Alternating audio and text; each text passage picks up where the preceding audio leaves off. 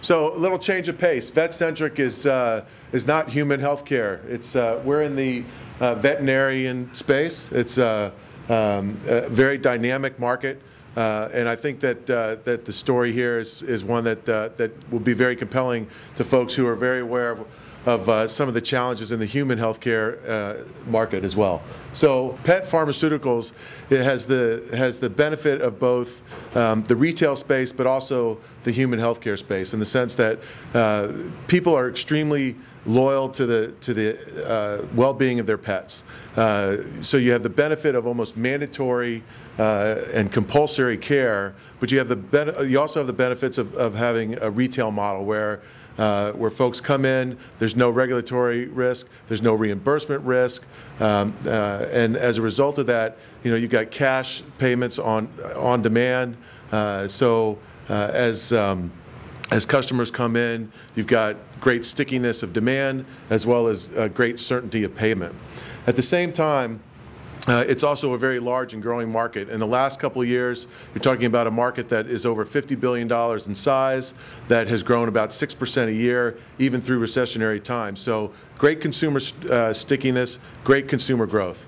VetCentric is a post-revenue company, so while there's a lot of folks here that are looking for funding to help their companies grow from a pre-revenue state, we are already on the market. We've been on the market for about 10 years. Today we're about $15 million of revenue, and we're in a market and a space that's got tremendous growth.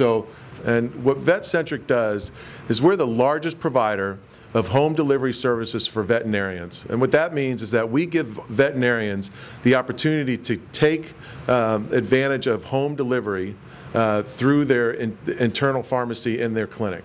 That gives them the chance to compete straight up with direct-to-consumer companies like PetMeds or Drs. Foster's and Smith or even Amazon, and do it in a way that allows the veterinarian to maintain the trust relationship that they have with their clients. Ours is a business-to-business model, as opposed to the direct-to-consumer models that are prevalent with PetMeds and those types of competitors. Our market is about $5.7 billion, and that market is the market for regulated products and therapeutic diets. That market has grown over 5% a year and is projected for the last couple of years, and is projected to grow in the 5 to 7% range over the next decade, which would take the market to about a $10 billion market by 2020. What's important about that is that as the market sits today, only about 7% of this $5 billion market is distributed and consumed, or I should say acquired by pet owners through home delivery. It is widely postulated and demonstrated through the industry that number will grow to about 20% of consumer demand being purchased via home delivery. So while the market today for home delivery for regulated pet products and therapeutic diets is less than $400 million. By 2020, it's going to be about a $2 billion market. This market, as I mentioned before, is split between the direct-to-consumer models of PetMeds and the B2B models like VetCentric. In the B2B space, the entire aggregate volume right now is well under $40 million of annual revenue.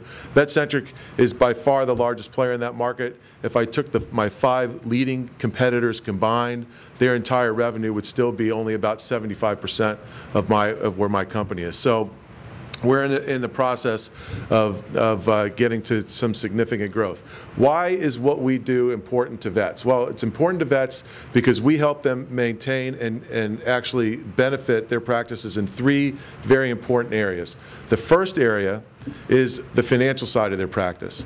More and more clinics are seeing degradation of revenue to the PetMeds of the world and to other specialty hospital services. Their ability to hold pharmacy revenue, which is about 25% of their overall revenue, is very important to them.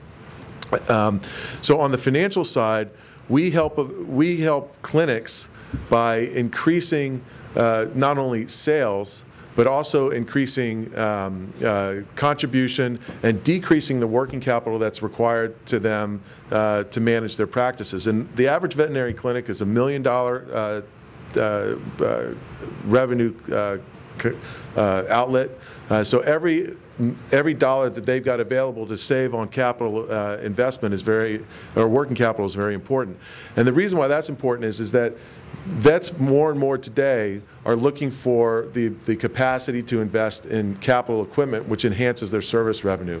If I can save a clinic $10,000 of working capital on pharmacy goods, then they can apply that to new lasers and other tools which will significantly enhance their service and diagnostic revenue, and that's a very important thing to them. So on the financial side, greater revenue, greater contribution, improved capital resources.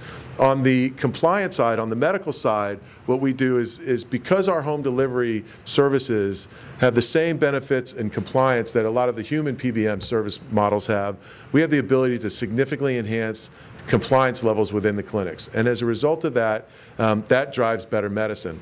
In addition, we offer about 5,000 products in our pharmacy. The average clinic may have a couple of hundred, which allows them to provide greater specificity of care to treat exactly what a pet needs. And so their ability to provide that level of care enhances their medical outcomes as well. And the third area where we really help clinics, the average vet is pretty much a mom and pop kind of shop.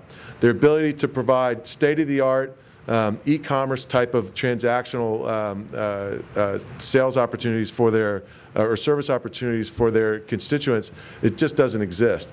By offering an e-commerce platform on a virtual basis to clinics, we provide them the ability to really enhance their service touch to their clients, and that is more and more of an important attribute for clinics as well. We do business with about 5,000 clinics in the U.S. Right now, there are about 25,000 clinics overall in the U.S. companion animal industry.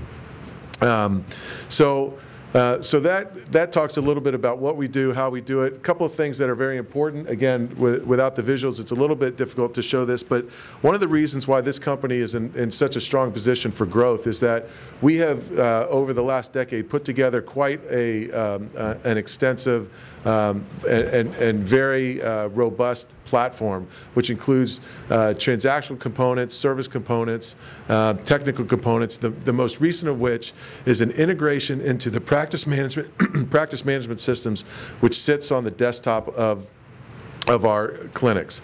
And that's an important breakthrough. We're the only company in the industry that does this.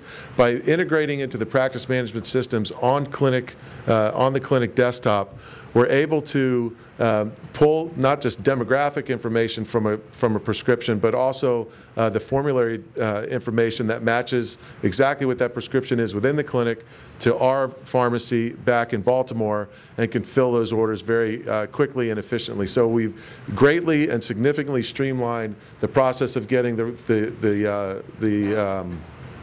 prescription out of a clinic and into our order capture system.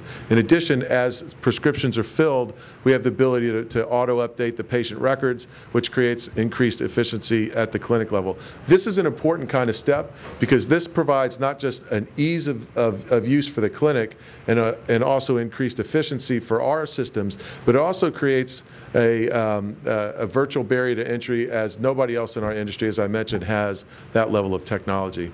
So we've worked very hard to establish our leadership position. We're in a position right now where if we take a look at what our market opportunity is as a $15 million company, we believe that the opportunity in companion animal home delivery is a $2 billion opportunity. The market's going to split between the D2C and the B2B companies, leaving anywhere from $500 million to $1 billion in each business model. As the leading company in that space, we believe that we're absolutely in King's position to capture the lion's share of that $1 billion or so that'll be coming into the B2B market. We look for 5-year growth to be in the $150 to $200 million range, and so significant growth, but very realizable growth. As a proxy, PetMeds has grown from about $10 million of revenue to $240 million over the last decade. The big difference is they've had to work off of a heavy advertising model to consumers, where we have the backing of the veterinarian. And as we simplify our model and become a greater tool for the vet, their support in pushing our revenue model is going to be a far easier battle than PetMeds has had to fight. So I think we're probably low on time, but I appreciate y'all's attention. Sorry about the visuals. I know that they'll be loaded up in the post-conference content. So, great, Tim. good. Thank you Okay. very Thank much. you.